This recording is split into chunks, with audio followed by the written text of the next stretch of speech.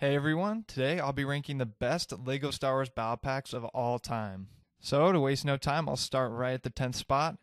And claiming this bottom spot is the 75164 Rebel Trooper Battle Pack. The builds here are serviceable with a decent speeder and a turret build which is a little bit better.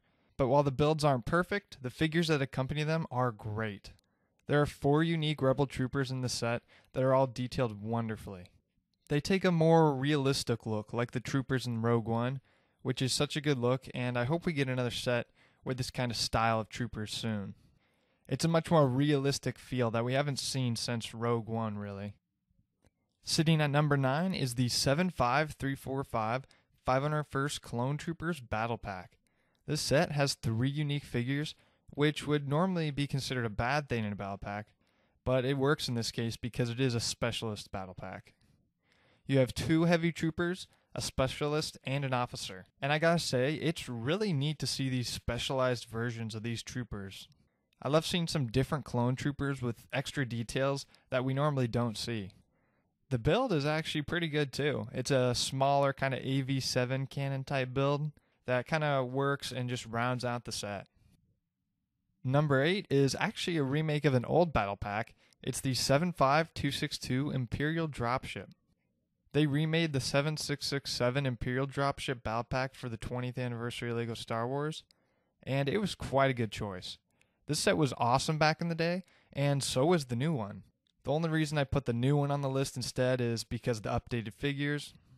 The Stormtroopers are solid, and the Shadow Trooper is really neat. Even though I'm not too sure who really needs to army build them, it's still a very cool figure to get. Now, despite a great lineup, it does kind of lack in the build department. Visually, it's not very appealing, but it is very fun for play. It has a really cool dropship feature where you can just drop your troops off, and it kind of makes up for its poor looks. 7th on the list, I have the 75035 Kashyyyk Troopers Battle Pack. In this pack, you get 4 Kashyyyk Troopers, 2 of which are Scout Troopers. All these figures are great, especially the Scout Trooper, which is kind of a standout figure.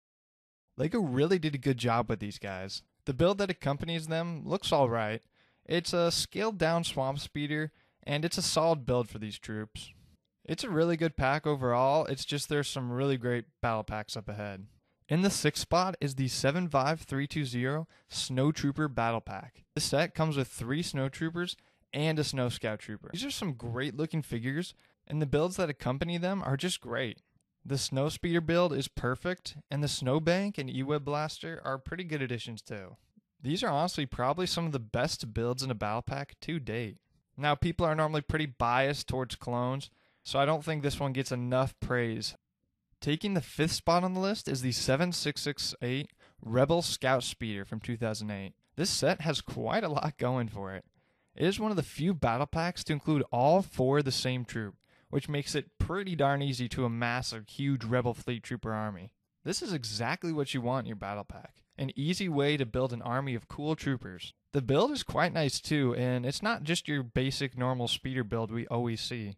It's quite large and can fit all the troops you get in this set. Despite having cost $10, this set gives off the vibes of a normal LEGO Star Wars set and not a battle pack. In this case though, that's actually a compliment on how good the build and set design is, and that the quality doesn't feel like a battle pack. It feels like a normal set.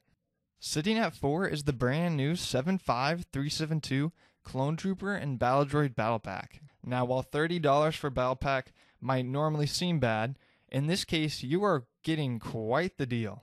This set basically has 2 battle packs in it. You get 3 plain Phase 2 troops as well as 1 Phase 2 Shock Trooper. On the droid side, you get 2 normal battle droids and 3 super battle droids. This is a great lineup, and the builds complement them perfectly. We get a Tri-Droid and a Staff Speeder, as well as a Speeder and a turret for the clones.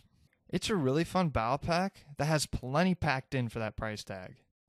3rd on my list is the 75280 501st Legion Clone Troopers. Despite having an awesome lineup of 3 normal 501st Troopers and 1 Jet Trooper, the price is what drags this one down for me. The builds are good, but they're not really what you want from a battle pack. Well, I shouldn't say that. I think they just made the builds way too big, and they tried to justify that bigger price tag. I think LEGO totally knew that this set would sell like hotcakes, and they capitalized on this. They made it more expensive with bigger builds and that nobody really cares about, to be honest. This is really the only reason this set isn't at the first spot. If they would have taken the path of a more traditional battle pack with the downsized builds, this would have easily been number 1. The second spot is taken by a very iconic battle pack from 2009, the 8014 Clone Walker Battle Pack. This set came with 3 normal clones and 1 clone gunner. In the set pictures, the 1 clone is actually dressed up as a commander, and that's one of the neat parts of this pack. It came with a ton of accessories for your clones. This set was such a great way to build your army with a stellar figure selection, and while the build isn't the best looking, it's pretty fun, and that's all you can really ask for in a battle pack. Looking at this set, you can see why it's regarded so highly.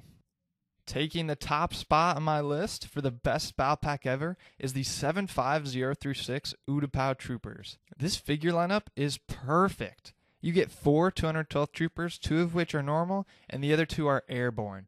These figures all look phenomenal, as well as both are the best to their day of their respective troop. This is from back when LEGO cared and actually gave our troops cloth camos. On top of the amazing figures, the build is pretty fun. It's a tri-droid, so you can oppose your troopers you get in the set. It adds a pretty neat versus element that you don't really see in a battle pack normally.